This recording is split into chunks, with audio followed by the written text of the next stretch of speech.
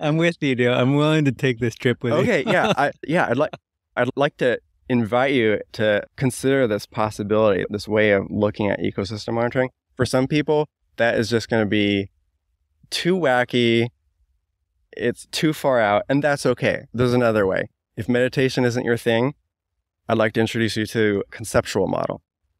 So a good way to start is, before you jump into what methods you want to use or what metrics you want to measure, is to first take a step back and try to organize your thoughts about, if we're managing a forest and our goal is for it to have a complex structure, you can flip that around and think of that as a question. If we do a prescribed burn, does it create complex structure? If we do a thinning treatment, does that create the structure that we're looking for?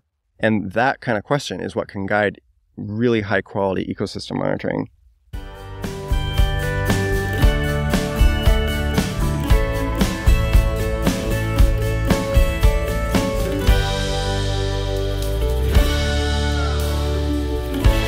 Welcome back to Tree Hugger Podcast, where we explore the vital connections between ecological restoration, human health and livelihoods, and justice in a warming world. Today, we have a special guest joining us right in the heart of a beautiful forest setting in Point Defiance Park. We recorded this back in the summer. He was down to hang out in one of my favorite sit spots. It's an honor to introduce Dylan Mendenhall, the owner of Haven Ecology and Research. Dylan's background is steeped in ecology, growing up around the urban old-growth forests of Seattle, and later dedicating his career to ecosystem monitoring, conservation, and restoration. Before we dive in, I want to thank all of you, our listeners, for your continuous support. Your enthusiasm for these conversations drives us to bring diverse voices like Dylan's to the forefront. We're thrilled to have you with us, and we appreciate you for tuning in, sharing, and keeping these conversations alive. I think Dylan is a bit of a legend in the ecological restoration community. He's part of a lineage of Seattle forest stewards and brings a wealth of knowledge and innovative approaches to ecosystem monitoring. Today, we'll explore the ins and outs of ecosystem monitoring, from fundamental practices to some truly exciting technological innovations. In this episode, Dylan breaks down ecosystem monitoring, explaining it as the study of how ecosystems change over time. From tracking biodiversity to observing environmental stressors, monitoring serves as an essential tool for understanding and supporting ecosystem health. We get into techniques and geek out a little bit about technology. Dylan talks about tools like eDNA for detecting species and new molecular techniques like phospholipid fatty acids analysis, which reveals stress levels in microbial communities. He also discusses how AI and remote sensing methods like LiDAR are shaping a new era in ecological research. And with years of experience, Dylan discusses how to build effective monitoring programs. He knows that the importance of having well-defined questions and robust data practices are super important. He highlights the need for consistency in methods and how a passionate advocate within an organization can drive successful long-term monitoring projects. Today's conversation is an inspiring reminder of our connection to the ecosystems around us. As Dylan says, we are the forest, and each of us plays a part in its story. It's a great conversation, so settle in for a while. My name is Dylan Mendenhall. I'm the owner of Haven Ecology and Research, a small, powerful environmental consulting firm. Our mission is to help our community get insight into our natural resources and just help folks make good land management decisions. And I know you're withholding a few things. I know a lot about you. I usually refer to you as one of the OG forest stewards in Seattle. I don't know how much you want to divulge about yourself, but your family was very integral in like the early days of restoration and care for Schmitz Preserve Park. Is that right? Oh, yes. I don't want to tell the story for you. Yeah, that's a big part of my story. I grew up running around in a remnant old-growth forest just in the heart of Seattle. A lot of folks don't even know it's there. So that was a big formative experience. And later, my family got more involved with the stewardship of that forest, kind of in the early budding days of the Green Seattle Partnership. So that's where I learned a lot about old-growth ecology and forest management just through direct experience. Actually, I was rereading one of my early journals when I was a child, and I was recounting a field trip that the class took out to one of our local parks, and they were explaining, oh, this is a fern. It doesn't have flowers.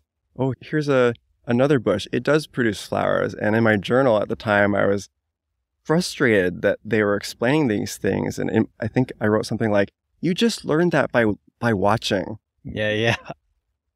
You have to explain that to you. Different types of plant types.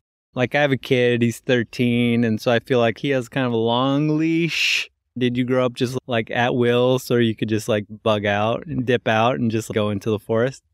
I was definitely one of those free range children. Yeah, we would spend long days out in the woods building forts, and we had this idea in our heads that we were out there working in the woods, and then we'd come home and just covered in dirt and pine needles, and that's what a weekend looked like for me. Yeah, getting work done. So obviously, for ecological monitoring, this is a huge topic, right? So it could, depend on your little niche in ecology, it could mean a lot of different things. In a few words, maybe just to start off, what's crucial for effective ecosystem monitoring? Sure. Yeah, well, maybe we could just start with what is ecological monitoring. Yeah. I would say that ecological monitoring or ecosystem monitoring is just quite simply looking at how an ecosystem changes over time. That can be kind of hard to define. Maybe it's easier to describe some of the things that ecosystem monitoring isn't. So, for example, doing casual site revisits, that's not ecological monitoring. It's not consistent, it's not repeatable, it's not producing information that is accrued over time and that we can use to analyze and build like a shared knowledge. Ecosystem monitoring, it's not doing simulation work, it's not doing modeling where we use powerful algorithms to sort of imagine one ecosystem, how it changes over time. Ecological monitoring is also not other forms of research. For example, space for time studies, where we look at variation over the landscape as a proxy for how an ecosystem changes through time. So that's not ecological monitoring, because ecological monitoring it's very active. It's in the here and now. We're looking at how an ecosystem is actively changing. And I would also say that ecological monitoring isn't simply measuring anything out in the environment. So if you think of like air quality monitoring, there's wildfire smoke and you want to look up what the AQI is, that's not ecosystem monitoring. I would call that just under a broader umbrella of environmental monitoring. It's not giving us information about what is happening in an ecosystem, the components and the processes, the structure and the diversity of an ecosystem, how those are changing. So it's long-term. It's more than a snapshot in time, but that temporal scale is really going to change depending on the type of ecosystem that we're looking at. So if we were looking at, say, a microbial community in kombucha, for example, that's used as a model system for studying ecological succession. What ecological monitoring might look like there would be on timescales of hours or days, perhaps.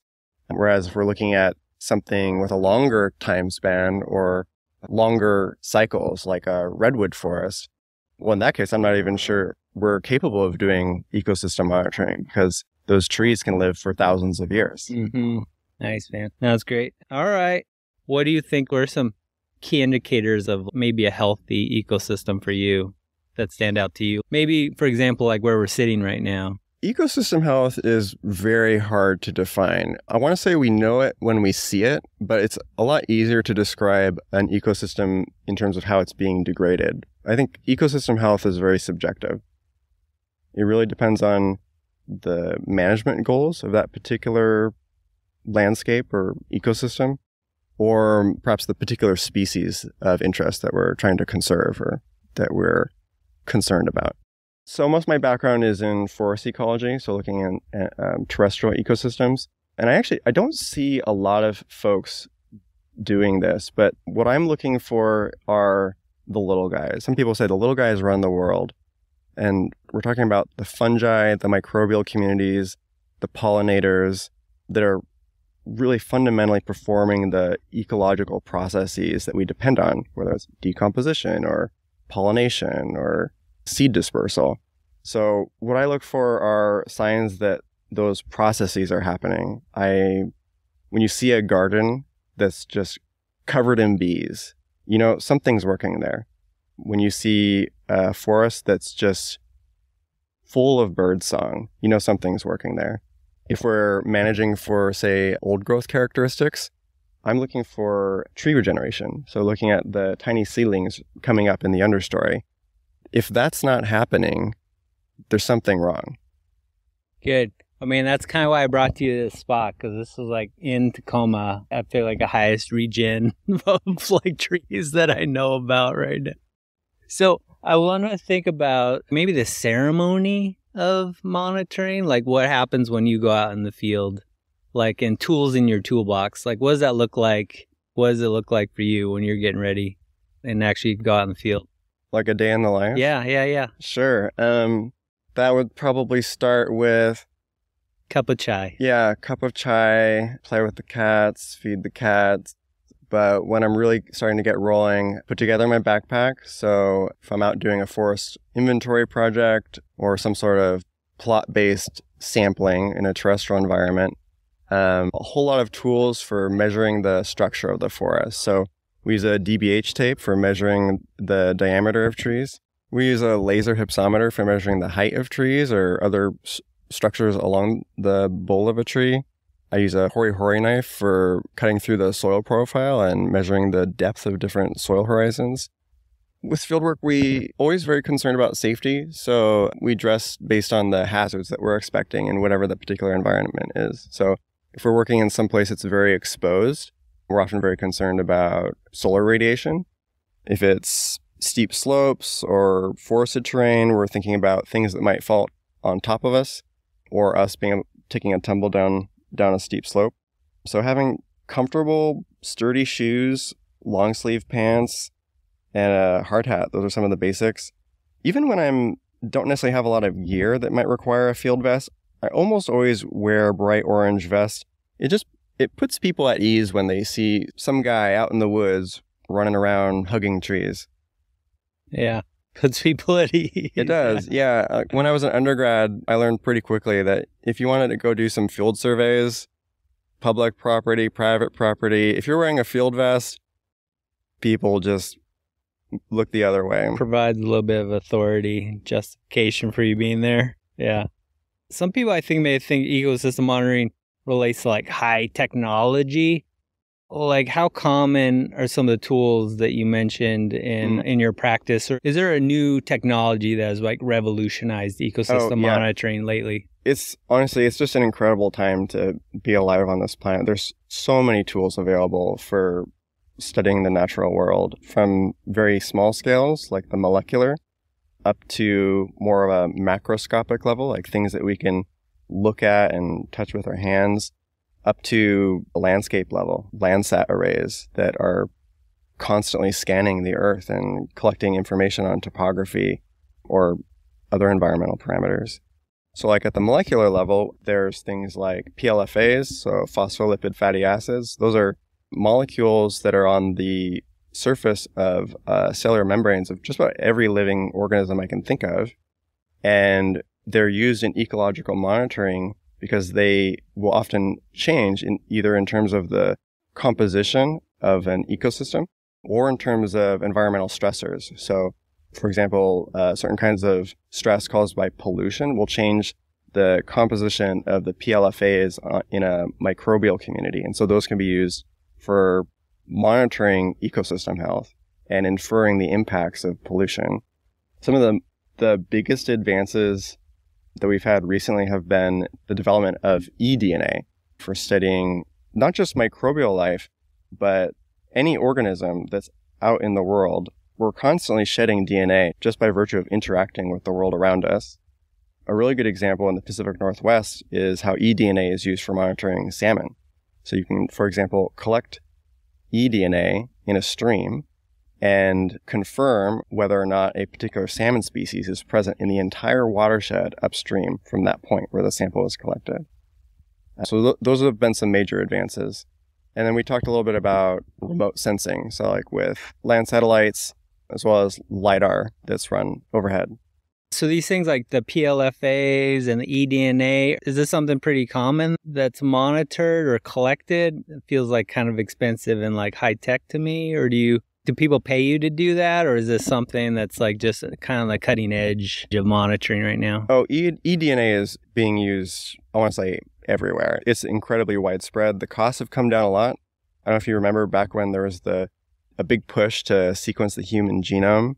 Since then, the costs of sequencing have just dropped. And so now it's very accessible for organizations and land managers to use that to learn about the ecosystems that they're working in. So we do eDNA analysis at Haven, for example. So, you do? Yeah, so we prepare samples for sequencing and we analyze the data through our bioinformatics pipeline. I did not know that. What are things people are wanting to investigate when they contract you to do that sort of thing then? For example, looking at changes in endophytes. Those are microbes that live inside of plant tissue. Some of them are symbiotic. Some of them might be pathogenic. Some of them might be just hanging around for the ride. We can collect plant tissue or tissue from soil and learn about the entire microbial community in that ecosystem. In one of our current projects, we're trying to figure out what is causing this apparent blight that's wiping out sword ferns in the Pacific Northwest. So we're collecting both tissue samples from sword ferns, so from the leaves, as well as from the soil. And rather than looking for a very specific organism, because it isn't known, we're sequencing all of the DNA, all of the environmental DNA, in the hopes of finding that needle in the haystack that we think is there, a pathogen. We're also working on a prototype for a new way of looking at eDNA. There are some researchers in Australia that figured out that you can use spider webs as a natural biofilter out in the landscape to collect DNA. So what they did was they collected spider webs, extracted DNA from it, and then they were able to infer the different animals that were in the environment. In order to show that they were definitely capturing the animals that were in the area around those spider webs, they also did the study at a zoo, and where they collected the spider webs in different exhibits. And when they sequenced the DNA, they found kangaroos and zebras and other animals that are just impossible to have shown up in the sequencing data if that DNA wasn't found in the samples. How'd the zebras and the kangaroos get hanging out together?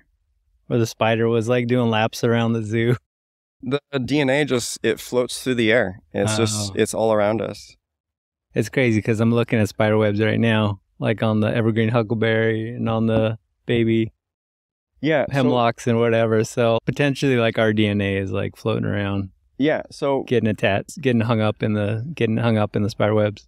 Yeah. And that study was done in Australia, but I see a lot of potential applications here in the Pacific Northwest. You can imagine if there's particular birds or mammals that are very difficult to study, it might be easier just to collect a spider web and sequence the DNA and see if they show up. So that's a service that we're currently prototyping. We're collecting spider webs and we're about to submit them for sequencing. Excellent. One of the intentions of the podcast was to expose people, especially like young students or people who are changing careers to ecological restoration. And so I'm just thinking about how this path that you've taken on your business sort of evolved. It seems really rewarding. What keeps the fire lit for you? Oh, yeah. So I finished my master's in forestry from the University of British Columbia, moved back home to Seattle, and this was right in 2020. And little did I know, there was an unprecedented pandemic about to just totally change our life, at least unprecedented in my lifetime. Everything shut down. We were quarantined at home, and I thought, what the heck? Why not start a business? It was a big risk, but I thought, why not try? And things just took off, and I've been doing it ever since. So we serve a wide range of clients, from small forest property owners to public land managers at federal and local agencies. Yeah. I don't think there's a lot of information out there about different career opportunities when people are navigating their way through school or through even career options or whatnot. Yeah, it's interesting to think about like you as a kind of ecopreneur, I would say, And then because there's not only the technical know-how that you have, but you have people you employ and you have certain like ethics, I think, around how to run a business that I think are really important. Yeah. Natural resources is a very challenging industry for someone to have a career.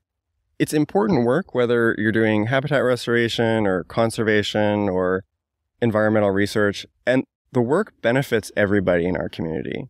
I almost want to say it's similar to a tragedy of the commons kind of situation, because everyone benefits from the work that we do, but there's a lot of costs to do that work that aren't equally shared. So it takes investment from our community in order to make this work happen.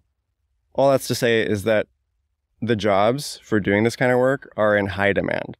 There's more people, more passionate, talented people competing for these jobs than there are jobs available, even though the need is so great. If anybody's ever interested in exploring a new career or doing a career change, I like to encourage people to try it out in some way.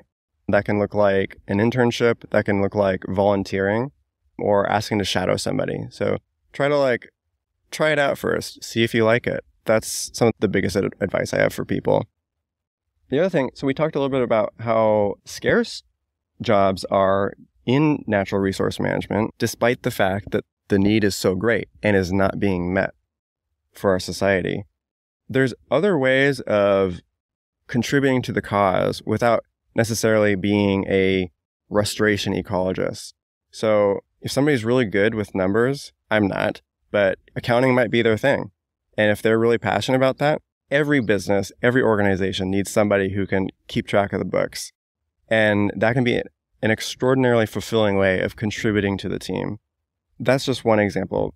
Yeah, it takes a whole team, right? It takes, for lack of a better cliche, like it takes a whole village to keep stuff move, keep stuff. It takes a village to raise the child that is the land. All right. Because I was thinking of like some very specific questions about like how to go about collecting data, about different methods. What's a gateway to ecological monitoring in your mind? Like you said, walking around the forest is definitely like a nitty-gritty sort of way to put your naturalist hat on, right? But how can that actually then be the portal to more in-depth practice or the science? Sure, like where do you start? Yeah. Like, how do you get started? So I guess we're going to get into essentially knowledge building and like how we know things about the world. So I'd like to offer a perspective on that before we get into the details of applying the scientific method in the context of natural resource management. Yeah, so I want to borrow from Aldo Leopold. Some people think of him as sort of the founder of this discipline of restoration ecology. And he asked us to think like a mountain. I want to share experience I had that kind of ties into that. So for my master's thesis, we're interested in looking at the trophic cascades caused by an invasive deer species on Haida Gwaii. It's an archipelago right off the coast of BC. So there's no natural predators for the Sitka black-tailed deer. They're native to North America, but not to this archipelago, where there aren't any mountain lions to keep their populations in check. So this is sort of the premise for a trophic cascade when you're missing a top predator in a food chain. So the invasive deer show up and they eat everything. And I don't know if you knew this, but deer swim really well. Yeah. So they can swim over a mile in open ocean water. Mm-hmm. And so they've spread to nearly every island of the archipelago, and they eat. So the impacts that the invasive deer have had on the plant community are fairly obvious. Everything below the browse line in these areas that have been heavily impacted is gone. You see just lush, very beautiful carpets of moss, but nothing growing in it. So we're interested, if the deer have this profound impact on the composition of the plant community, what are the cascading impacts on the soil microbial community, the fungi, bacteria in the soil? So before I started this project, I wanted to just have more direct experience with the land that I was about to study. So I went on a solo kayak camping trip out on Haida Gwaii, kayaked out to a remote island and set up camp there. And I didn't know exactly what I was looking for, but I had one of the most profound spiritual experiences of my life out there. at one point, I found myself just experiencing the world, looking at itself through my eyes, through my hands, and just felt incredibly connected to everything around me and felt just love and connection with everything. And I've tried to take that experience back into the work that I do. It left me with this very strong conviction that we are the forest. We are this forest that we're stewarding. Right now, there's the forest of Bremerton, where I'm from, that's having a conversation with the forest of Tacoma, where you live. Carl Sagan said, "We are a way for the cosmos to know itself." So we can't stay up on that spiritual mountain constantly. We wouldn't get anything done if we were just constantly in a state of rapture and connection and joyful experience of being a part of nature. But I think it's important that people think about those experiences of connection, whether it was from partner dancing or singing in a choir or at church or going on an LSD trip or hanging out with their dog and playing fetch. Take those moments of connection and bring that to the project that is ecological monitoring. Think like a mountain and try to empathize with this landscape that we want to study. Instead of thinking about knowledge as a extractive process, like we're going to go discover something, we're going to go find that information and take it back. Think of knowledge building as a creative process. It's collaborative. And to think of the land that we're studying as one of the collaborators and bring them to the table. Okay, so that I'm with you, dude. I'm willing to take this trip with you. Okay, yeah, I'd like to invite you to consider this possibility, this way of looking at ecosystem monitoring. For some people, that is just going to be too wacky. It's too far out, and that's okay. There's another way. If meditation isn't your thing, I'd like to introduce you to a conceptual model. So a good way to start is before you jump into what methods you want to use or what metrics you want to measure, is to first take a step back and try to organize your thoughts about how you think this ecosystem works. What are the different components? What are the different inputs and outputs? What are the processes, the way those different components of the ecosystem interact with each other? And put it down on paper. So this often looks like something of a flow chart where people write down the important parts of the system. So in a forest, that might be, well, we'll take my master's research as an example. I start out drawing on the back of a napkin in Sharpie pictures of all the animals and plants that I thought were really important components of these old growth forests on Haida Gwaii. And I drew arrows and described how I thought they all interacted. And through this drawing, which I shared with my committee, I was able to both see some of the assumptions I was making about this landscape, but also learn some potential indirect connections between these different organisms. So, for example, when we look at higher order interactions in ecology, you can see organisms that don't directly interact with each other. For example, if we look at acacia trees, they can grow thorns that house ant colonies inside of them. The ants protect the tree from predators, herbivores. There was a study done. This was my favorite examples of looking at higher order interactions in ecology. So in order to conserve the trees from some of these tall herbivores like giraffes, they fenced off all of these trees to protect them from herbivores. And then they compared the mortality rates of the trees that were inside of the exclosures with the ones that were outside.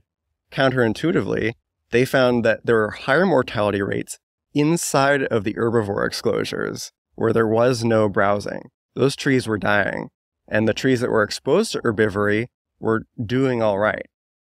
So they looked closer at this, and what they found was the browsing pressure on the trees stimulated the trees to produce nectar that they used to feed the ants. When the trees were no longer being browsed, they were essentially like, okay, well, no point in producing this nectar, unnecessary expense. So they cut the ants off.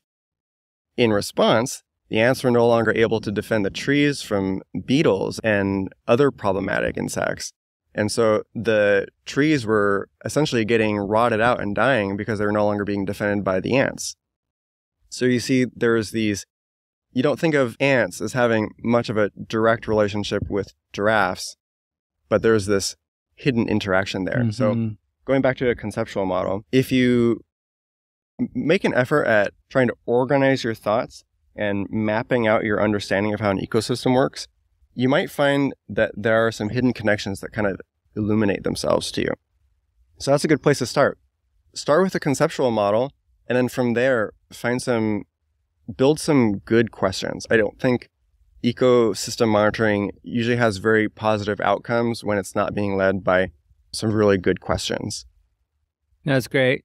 Yeah, I think it's important. I think we've gone down this path in my career the past few years too, where it's kind of like monitoring done for the sake of monitoring, we go after looking at collecting data on like certain aspects of urban forest ecosystem, and then obviously 10 years later, 15 years later, okay, what are these questions? What are we trying to answer for ourselves, sort of thing. But then also think things kind of midterm too. If you are like into a decades-long project, there's questions that appear, right?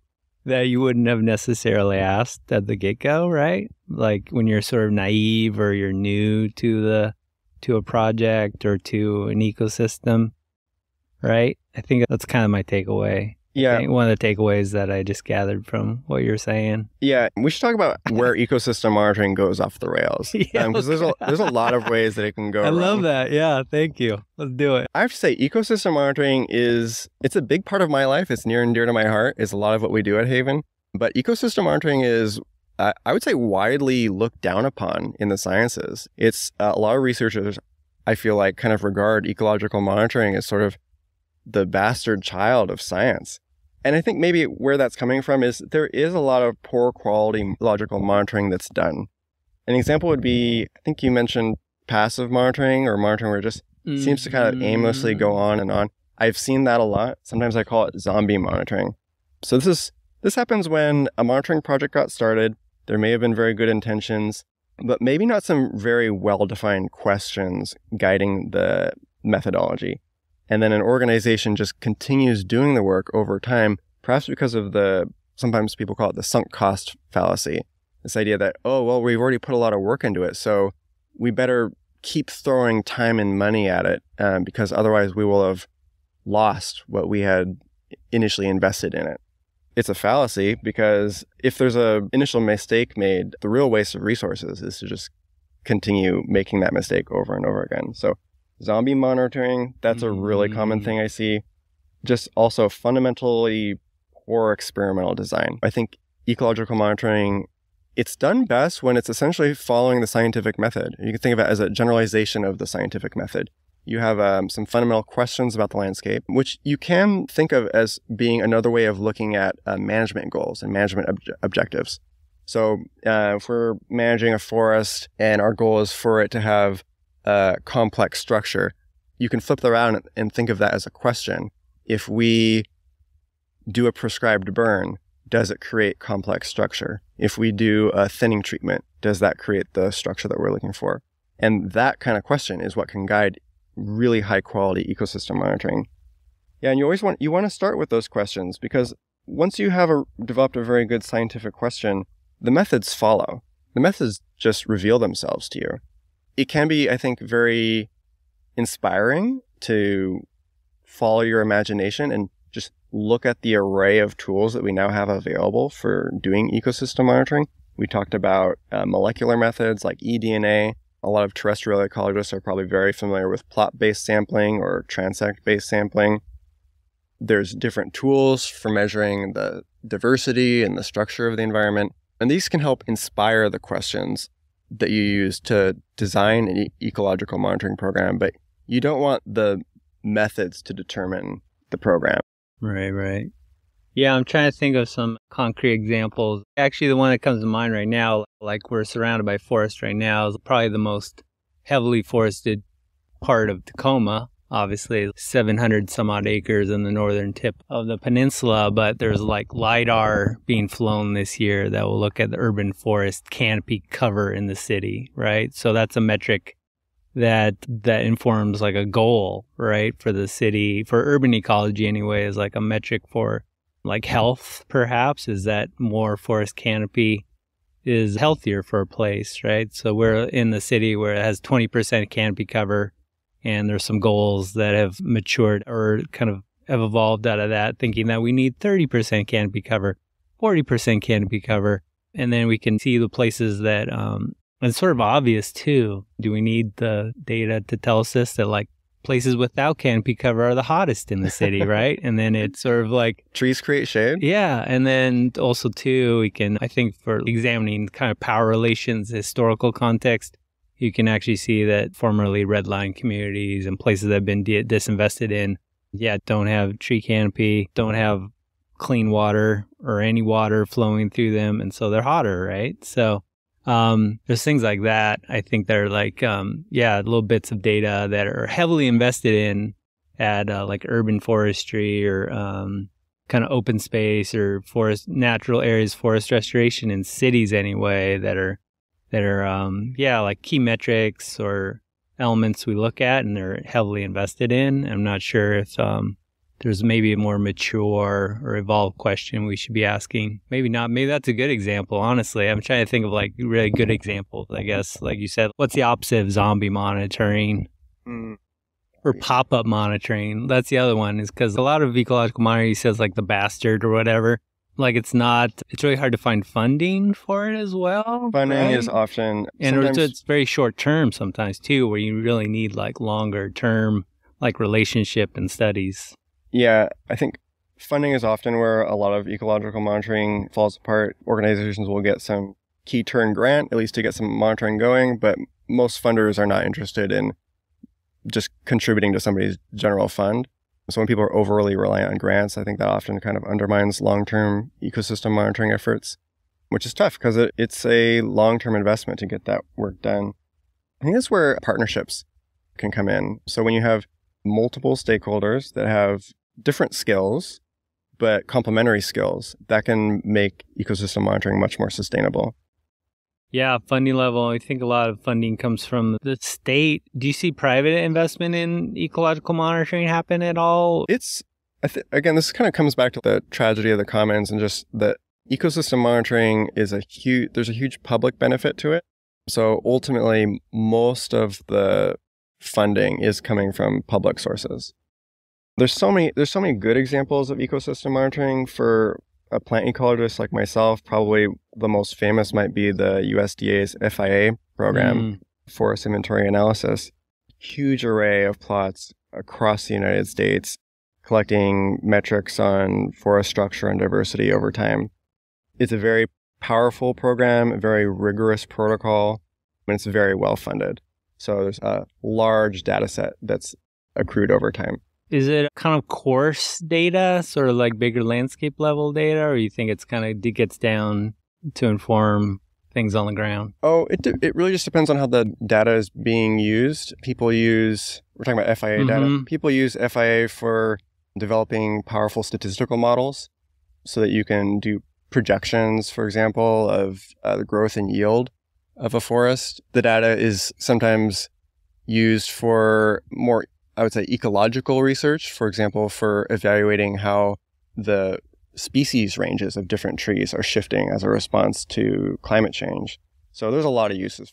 In that vein, what makes ecological monitoring go right? So we talked a little bit about the application of the scientific method, how it can be used in the context of land management, where you develop questions, essentially flip side of your management goals, and think of the management actions as being the experiments that are being done. So having good, very well thought out questions informed by a conceptual model or informed by your meditation, thinking like a mountain, good questions are where it starts. I think the best ecosystem monitoring programs I've seen have been led by some champion. There's been always some person in the organization that's been advocating for the program and carrying it forward. across times when there's been organizational change. A really great example of that would be the Green Sail Partnerships Forest Monitoring Program. It's over a decade old. There's been a wide range of changes in the staffing at Green Sail Partnership, but there's always been somebody there that was advocating for the program, making sure that there was some budget going towards it and that plots were being reevaluated every year. So that's really key to success, having a champion. Can we talk about the sexy part of data management? Oh, yeah. Because I know it's like quality control, quality assurance on the data coming in. So I don't want to take you sideways, but I know you, it's a bear, right? Is it all in Excel or is it like in Access, or what sort of the tools you use to manage the data? It depends on the scope of the program. Excel makes me cringe, but honestly, it's very accessible and useful way of managing data for a lot of people. There's other table formats that are a little more commonly used by data scientists, like CSV files. For larger, more complex data sets, you have to have a relational database.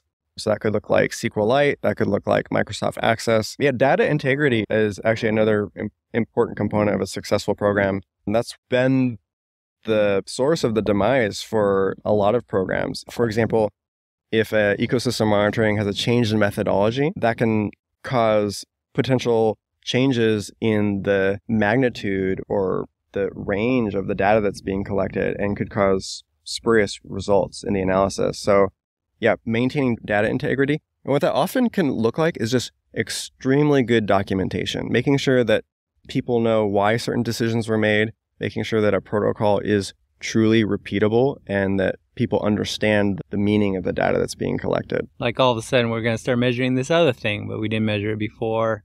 And that gets to methodology as well. So talk about Green Sail Partnership is like the circular plot. And then often we learn, a lot of other people maybe in college learn like line transects, which we use. And there's things like surrogates for, I think, ecosystem health that we record, like vegetative cover, the natives, or production on height or production on trees. Because you can't go around and sample everything in an area, right? Like in this whole 700 acres of park that we're sitting in, you have to take like little snapshots, correct? To kind of derive some sort of indication of what's happening or something that's representative, I guess, of what you see happening. That's right. Or representative of what you see in your model, right? Yeah, that's right. I mean, there's some forms of environmental monitoring where you are, in fact, capable of measuring everything. So like with remote sensing, if you run a LiDAR flight, you've effectively measured everything everywhere. But when it comes to ecological monitoring, we're actually trying to understand very specific details about the diversity or the structure of an ecosystem. It's just too complex. There's not enough time or resources to study every twig in the forest. And so we have to resort to plot-based sampling. This goes back to statistics where there's some sort of a parameter. It's part of this hypothetical population. So for example, if we're talking about forest structure, there's the parameter of the basal area of the trees. And it's a parameter that we might imagine hypothetically exists everywhere continuously in the forest, but we need to collect smaller samples of it at a given location at a scale that, in this case, measuring trees, where you have enough trees that would be representative of that parameter. One thing I find really disappointing with ecosystem monitoring programs is data hoarding. And it doesn't necessarily undermine a program, but I see this as very common. Organizations will hide their data. They don't make it open access. They don't share it with the world. And I think ultimately they end up really missing out on potential partnerships, whether it's with undergraduate researchers that are just interested in exploring the data, private firms that might be able to use that to provide new services. I see this both with private organizations, nonprofits, as well as government agencies that will have really tight IP data sharing agreements. They're more like data not sharing agreements.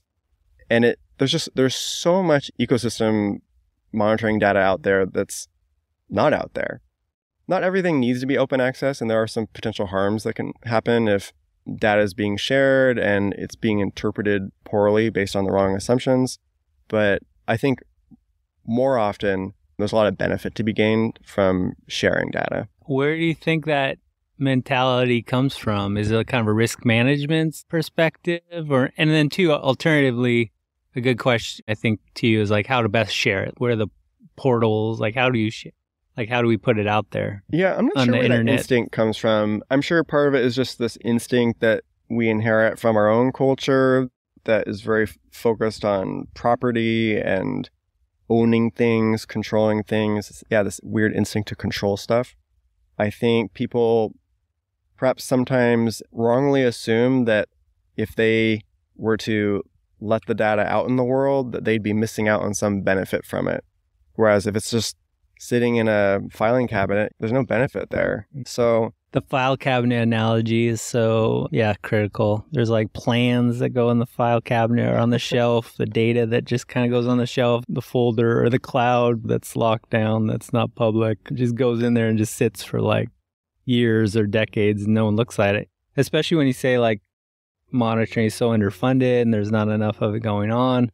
Like, why not actually share it and allow people to like analyze it and kind of give a new perspective on it? Yeah, I think, people have this perception that if I was to share this data publicly and then someone else was able to learn from it or benefit from it, as if that would be a personal loss. And it's just a different way of thinking about things. If we approach things from a more communalist perspective, where we all benefit mutually from invention and discovery. I try to encourage that perspective as much as possible. Yeah, I try to encourage people to be generous with their data. Exactly. Do you have a dream project? Yeah. We talked about eDNA and the potential use of spiderweb. That's my big dream project right now, is the possibility of deploying this technology in the Pacific Northwest and learning more about the animals that are all around us, but we just might not see them because we're big and scary and they're small and shy. Yeah. Hey man, are you lost? You good?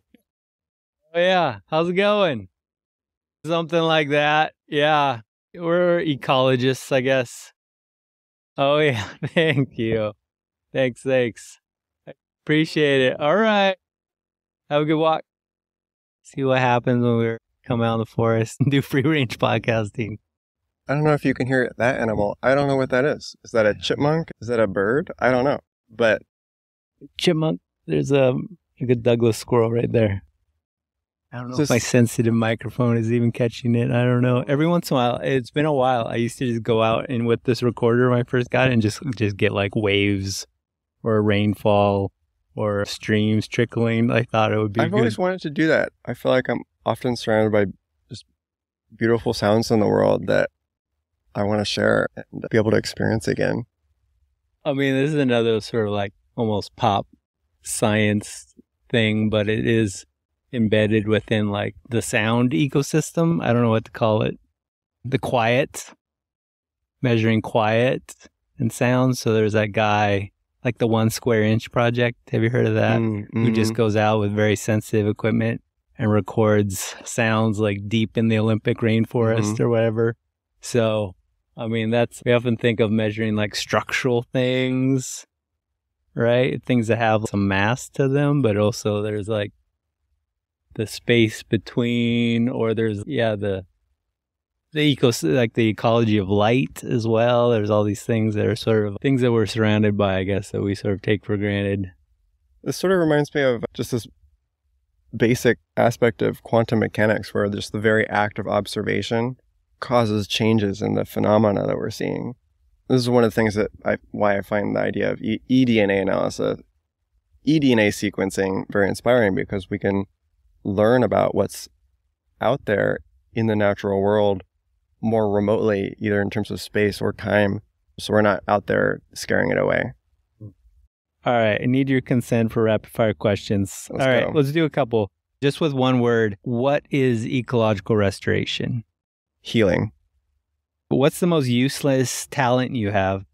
I'm really good at taking naps. If there's just no reason to be fully conscious, like I can just straight up take a nap, like on the spot. Doesn't matter like how loud it is, doesn't matter what's going on, how much chaos there is in the world, what kind of presidential debate I just witnessed. Like I can just, Have you heard of the nap ministry?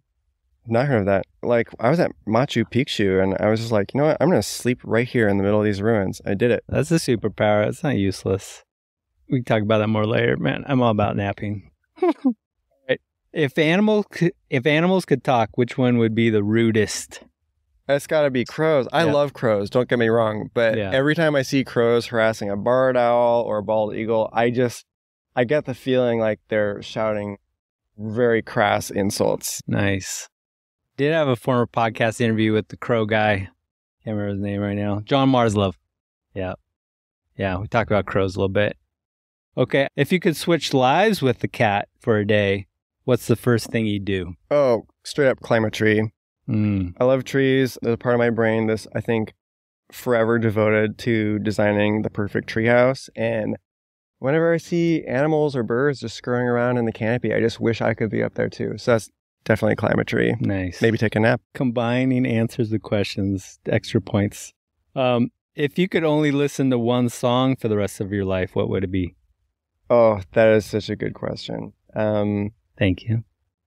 I want to say My Sweet Lord by George Harrison. It just fills me with so much joy. I do, in fact, listen to it on repeat. Yeah. Okay. I'll put a link to that in the show notes for people to listen to. You could wrap up the podcast with. Do you have it on cassette tape or CD? Or you listen to it, just stream it? All right, I got you. I thought you might have had it on like an 8-track from your parents or something. It's a newer song. No, George Harrison, you're talking about like Beatles, George Harrison, yeah. Right? All right, I got you. Nice. Do you want other rapid fire questions? Sure. This one might be a trick question. You okay with this one? What's your favorite process by which plants convert sunlight into energy? The Calvin cycle. Absolutely. Is it? No, wait. Okay. There's multiple processes? Photosynthesis. Oh, that is a trick question. I know, I'm messing with you because I said your favorite, which is there maybe only one process. Okay. If you could invent a holiday, what would it be called and how would it be celebrated? You should ask people which is your favorite photosystem, 1 or 2? Oh, I don't have an answer for that. Photosystem 2, because you can use it for monitoring plant stress using the FV over FM variable fluorescence metric. Damn it, dude. Okay. I'll put a link to that in the show notes too. Did you hear that last question? If you could invent a holiday, what would it be called and how would it be celebrated? Oh, that's way too. Don't worry about it. If you had to wear a t-shirt with one word on it for the rest of your life, what would you choose? These are ridiculous, dude. What would be the title of your autobiography? Not what I was expecting. Okay. If you could eat one food for the rest of your life, what would it be? Definitely chana masala. Ooh, damn. So hungry right now. Let's end it on chana masala. Man, so good. All right. Well, thank you for sitting in the sacred Western hemlock forest with me. I appreciate you coming down. Thanks for bringing me out into the woods. I was not expecting this to be our studio.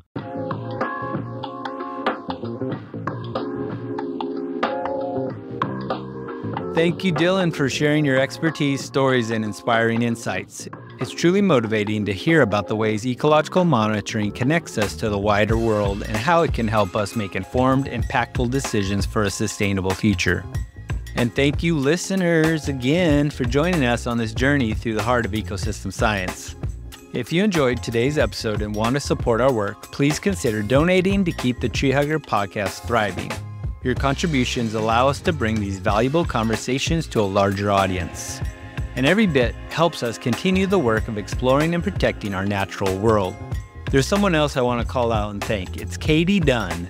I know you're out there. I really appreciate you circling back around with your interest in ecological restoration and storytelling through the podcast. Katie is almost famous for assisting with the local oak novella episode a while back, if we're going back to the Wayback Machine. And with much gratitude, I love the help editing this episode and getting it out the door into everyone else's ears. Thank you, Katie. Round of applause and snaps out there in podcast land. Everyone else, don't forget to subscribe, share, and leave us a review if you haven't already. We look forward to bringing you more insightful conversations with change makers like Dylan. Until next time, keep connecting with wider nature and nurturing the forest and the community around you. See you in the woods.